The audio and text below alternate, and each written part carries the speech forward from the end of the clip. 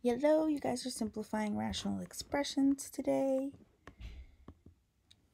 Let's go. Okay, so what is a rational expression? A rational expression is the quotient of two polynomial expressions.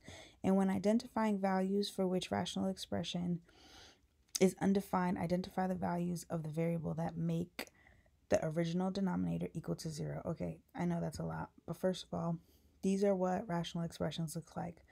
5 over x over x squared minus 6, x plus 3 over x minus 7, x squared minus 4 over x plus 2. These are all examples of rational expressions. They're basically like when I have a polynomial for the denominator and a polynomial for the numerator. Okay? So what is your goal? Your goal is to simplify just like you simplify fractions. So let's say I have 9 over 24. Okay? If I have 9 over 24, when you simplify that, what would you divide the top and the bottom by to simplify this fraction? You would divide it by 3, right?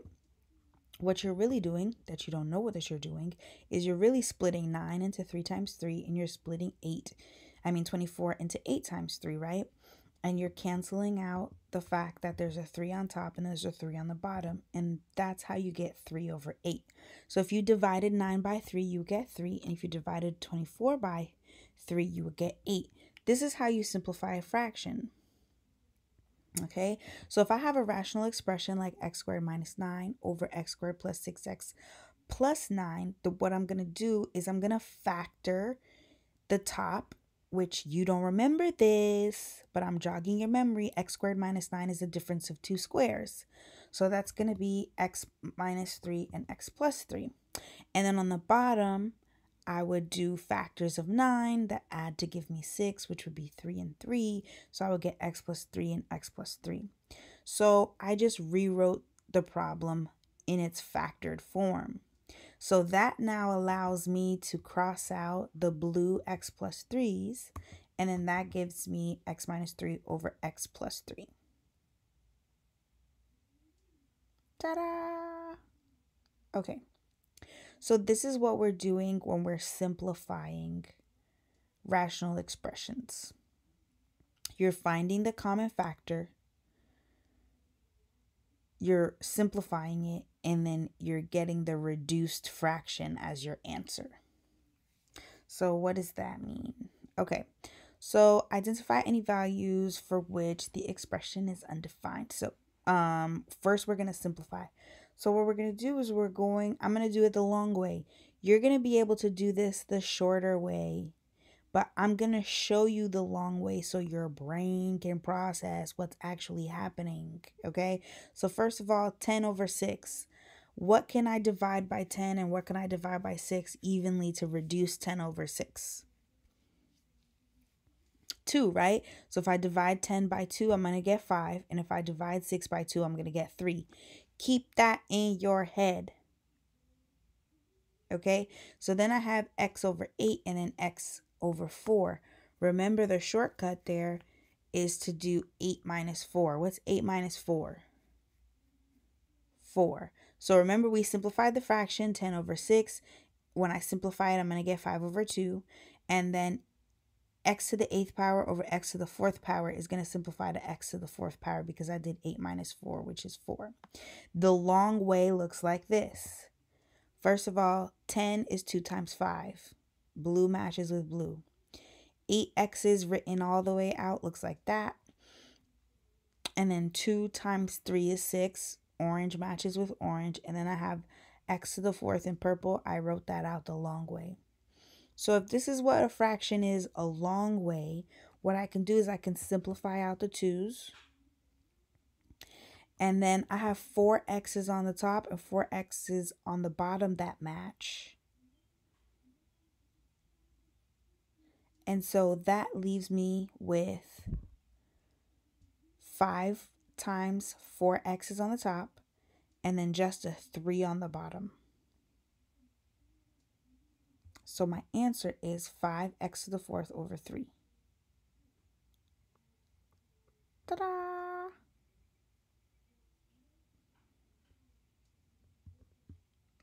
Okay, define the domain. Now, our problem, let's go back to the original problem, right? The original problem was 10x to the 8th over 6x to the 4th. You want to take your original denominator, which is 6x to the 4th, and you want to set that thing equal to 0. So then you're going to solve for x. Divide by 6, x to the 4th equals 0. If I take the 4th root of both sides, I get x equals 0. So this is the proper way to define your domain. Ooh.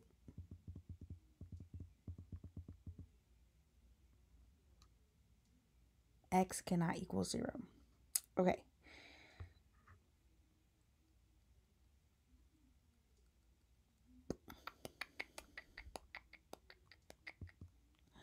Simplify. Example number 2. Okay, 2 out of 6. So identify any x values for which the expression is undefined. What you have to do is you have to factor the top. You have to factor the bottom. Okay? If you don't remember how to factor, go watch some videos. Okay? So I would do x plus 2, x minus 1 for the top, x plus 3, x minus 1 for the bottom. What do we have that matches? The x minus 1's. Good. So I can simplify those out. And I have x plus 2 and x plus 3. Here I'm going quick. Okay, so define the domain. Let's remember that our domain was x squared plus 2x minus 3. And when I factored that, I got x plus 3 times x minus 1. This is the bottom. The denominator is what I'm concerned with when I'm defining the domain. So guess what? So x plus 3 times x minus 1 is my domain. So I'm going to set both of those factors equal to 0. X equals negative 3, x equals 1. So when I define my domain, the proper way to write it is to say x cannot equal negative 3 and x cannot equal 1.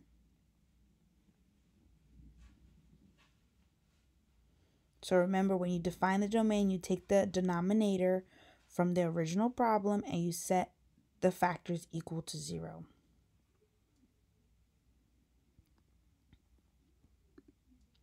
Okay, identify any x values for which the expression is undefined. I would pause the video and try this one on your own. First, you're going to simplify 16 over 8. Do that in your head. What is 16 over 8 simplified? Don't do it the long way. I'm about to do it the long way. What? Do that in your head. 16 over 8, what does that simplify to? And don't tell me 1/2. 8 over 16 would be 1/2. Okay. Anyway, so 16 over 8. So then you're going to simplify x to the 11th over x squared.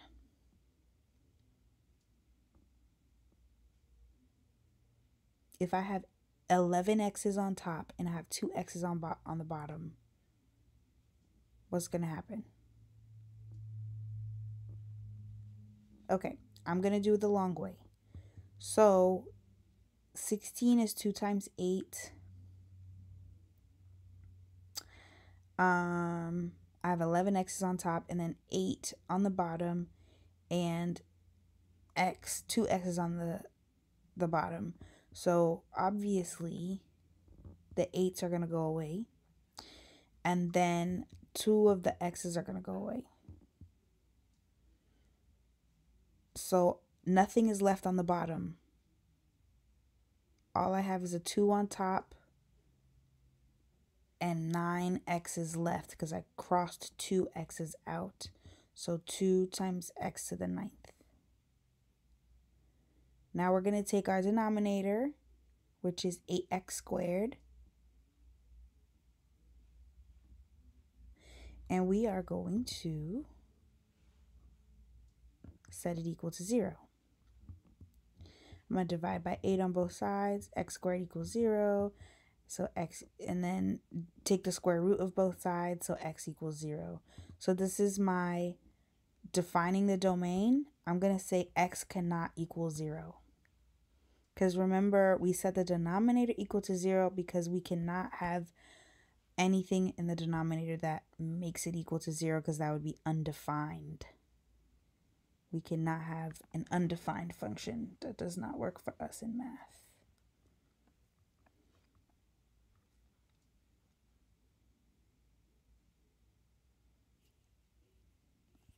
Okay. Simplify, identify any x values for which the expression is undefined.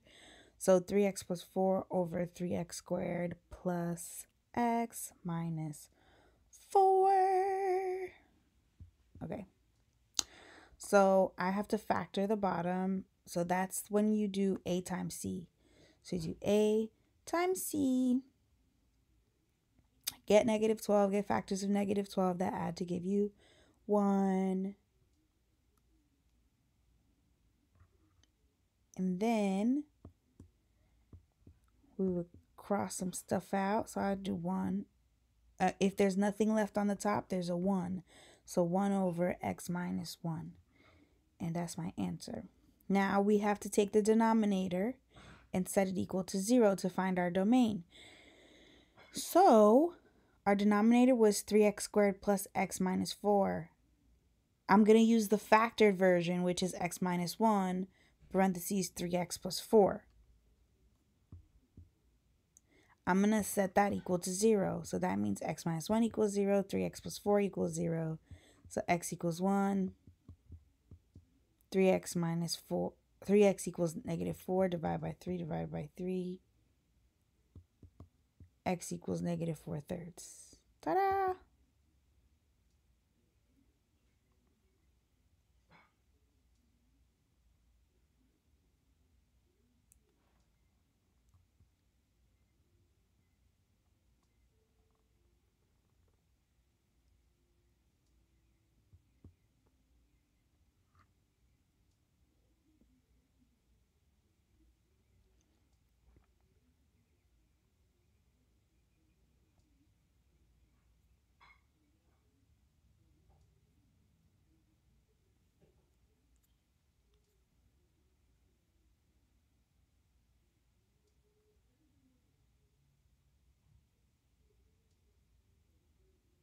Okay, so we want to identify, same thing.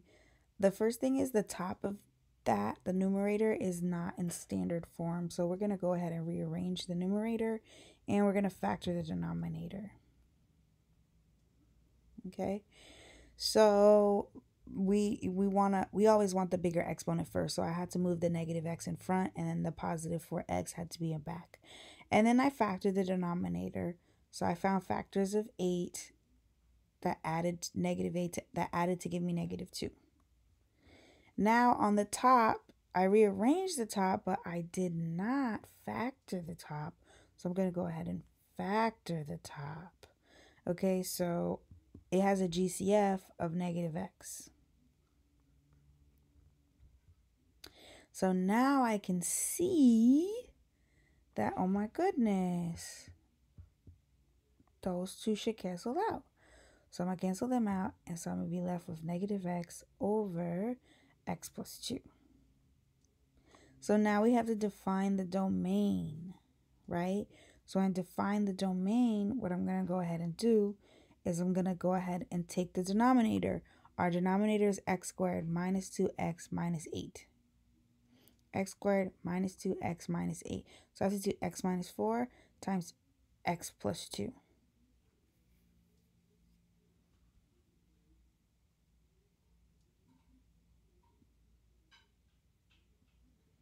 We're going to set that equal to 0.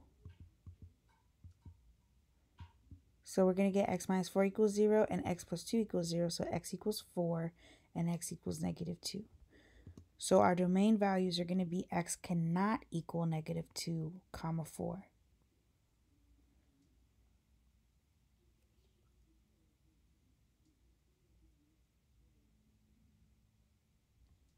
Okay. One more example. Identify any x values for which the expression is undefined. Simplify. Okay, so Basically, I'm going to rearrange the top again because we don't like it like that. We like it to be in standard form. So negative 2x comes first, and then the 10 comes in the back. So now I'm going to see if I can factor the top, because the bottom I can't factor it. So I'm going to look for a GCF. GCF is negative 2 in this case. So now, oh my goodness, look at that. Now that I factored out that negative 2, I can see that bada bing, bada boom. So when there's nothing left on the bottom, there's a 1, but we know negative 2 over 1 is still just negative 2. So we're going to take our denominator, which is x minus 5, which is already factored. It's in lowest terms already. I'm going to set it equal to 0. So I'm going to get x equals 5. So I would say that my domain value is x cannot equal 5.